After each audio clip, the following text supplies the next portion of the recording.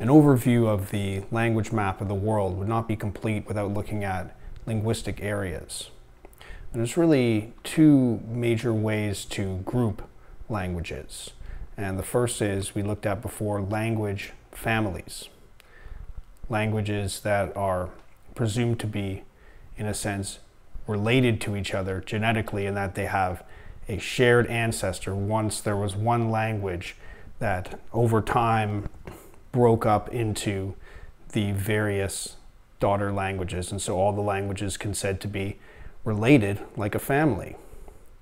And this is the primary way to divide languages, and because that's, the language, these are the languages themselves, like that can be traced back, that can be known to be somehow related. Any language that is not within the same family, there's no known relation to any other language. We can't trace back their origin in any clear way. But there is another factor affecting the way languages are and the way languages are grouped together. And that is these areas called linguistic areas, or Sprachbunds, using the German word for a language league, a language federation, language group. And just like language families, you could say, well, that's like your families. Well, these are, you could almost say, like language friends, or language communities, language teams, language leagues. And looking at this map of these Sprachbunds, linguistic areas, it presents a very different picture, but also an extra layer that you can add on top of the basic language family map of the world. This map is thanks to linguisticmaps.tumblr.com. Very good linguistic resource I'll put a link to that has many maps like this made to show various linguistic distribution around the world. Lots of good material there. So here we can compare this map with the language families map and see how these groups are, each of these linguistic areas, they share some kind of features and they overlap different families. So even languages that have no known connection with each other, that appear to be completely unrelated, being in the same area, there's some kind of cross-influence, just as you could say, friends or a community influencing people even in completely different families. And so while the language families, here you can see words matched up where they have words that have a common origin. They show that they were traced back to a shared ancestor. When it comes to these linguistic areas, it's just that they show these surprising similarities. At least they would be surprising if we didn't imagine some kind of aerial effect. And that's another term used for this, aerial effects, because the effects that languages have on each other, just being spoken in close proximity to each other. They seem to be rubbing off on each other. Maybe there's a large number of people who speak more than one of these languages. There's some kind of cultural connection, cultural contact that causes speakers of these different languages to mix together.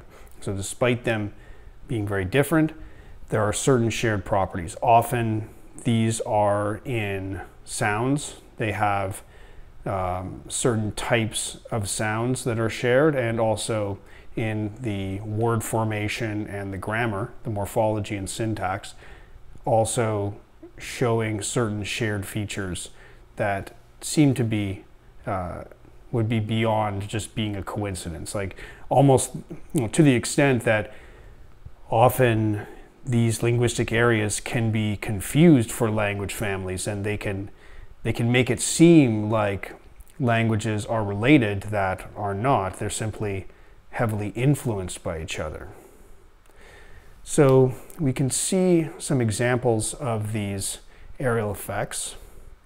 Starting over here in northwest North America, we have a variety of indigenous languages here, widely separated. You can see covering a very large area, but sharing certain properties of sounds and grammar.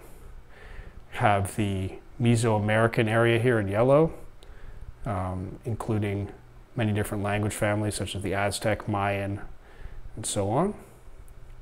Here's the Caribbean Creole area, so these Creole languages sharing many properties. Here we have the Andean area in the Andes Mountains, like the old Inca area has the Quechua language, but many other indigenous languages as well, with no known relation, but sharing certain properties. See here in southern Southwest Africa, this is where the famous click consonants are popular. So they appear in the Khoisan languages, but also in Bantu languages as well nearby. So here comparing back and forth between the language map, the language families map, and the linguistic areas map. We can see how here's the Khoisan family, and here's the Niger-Congo family, primarily the Bantu languages. Here, this Sprachbund, this linguistic area overlaps both of them. So this feature of clicks, among some other features, spread, you could say, or was shared somehow from one language family to another. And here with this, with some of these North and South American linguistic areas, you see how they cover many different language families, entirely unrelated, but sharing enough features to be considered an area. Here in Europe, well, here you see this is called Standard Average Northwest European, which these are all Indo-European languages, all you can see in the light green here. So it's not, this is being a little bit more specific, you could say, because these are actually within the same language family. They are all related, but here it's just being more specific because the Indo-European language family is so big and it's describing shared properties among different branches, mainly the Germanic and Latin or Romance branches of this family, sharing certain properties here. And you see the same thing with here the Iberian, Northern Iberian includes some sharing between Spanish, Portuguese, and some of the Catalan, Southern French varieties here, and also the independent Basque language. So here you can see this Basque language, which is famous for being such an outlier that it doesn't fit into any other languages of Europe. It has no genetic or family relation, but being surrounded by these other Iberian languages has shared a lot of the properties, and so there's some cross influence there. Here in red, you see the Balkan linguistic area. So the Balkans, famous for being a large mix of things, even the word balkanization referring to breaking down into many independent bits. And this is true with the languages that, well, here again you see this is also within the Indo-European family, but it includes sort of an overlap of different branches, Slavic and Latin with Romanian here, and including the Albanian little branch of Indo-European as well. So all of those showing certain effects within that area. We also see over here in the dark red, this is the Caucasus area, the Caucasian Mountains, with a great variety of languages showing up as this sort of splash of color here, many different families in that small area, but they also share certain properties just by being all in that area. We have in orange, this is sometimes called the Altaic area. It's named after the Altai Mountains. So Altaic is a way of expressing Central Asia. And this is the area of the Turkic languages and the Mongolic languages and some others that are not known to be related, but they all have that certain shared properties of being Central Asian languages.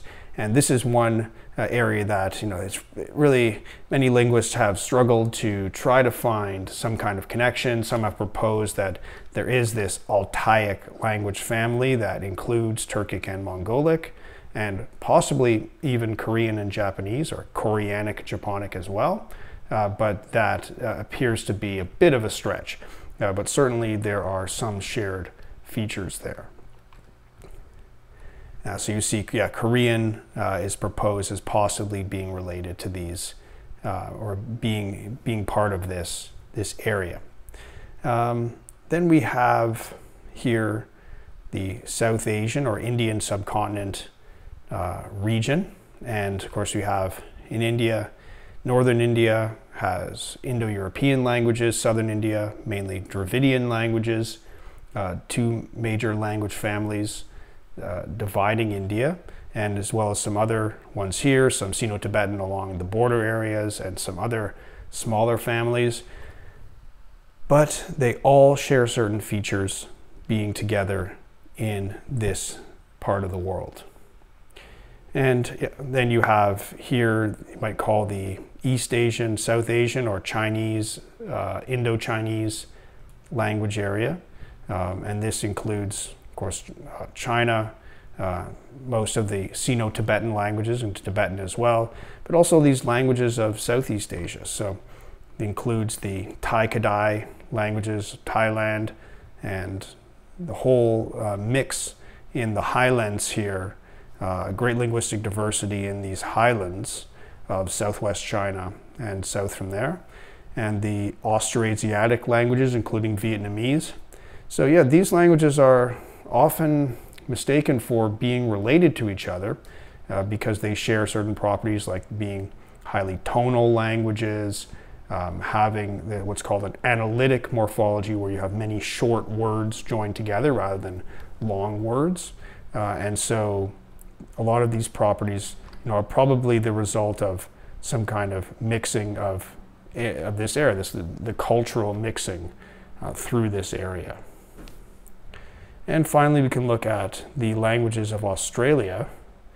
The indigenous languages of Australia show many properties, despite when you try to group them genetically, becomes essentially impossible to come up with any kind of clear, single Australian language family.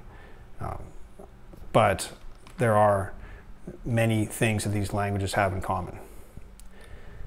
So those are some of the major linguistic areas of the world. When it comes to the details of each one, it gets into the technical points about specific sounds, specific points of grammar and word formation.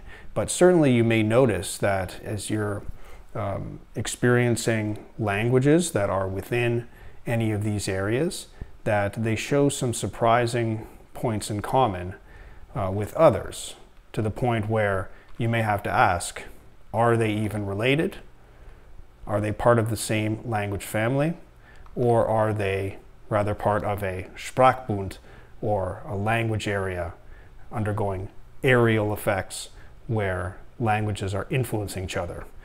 Just like you have language families, and then you might call them language friends or language leagues.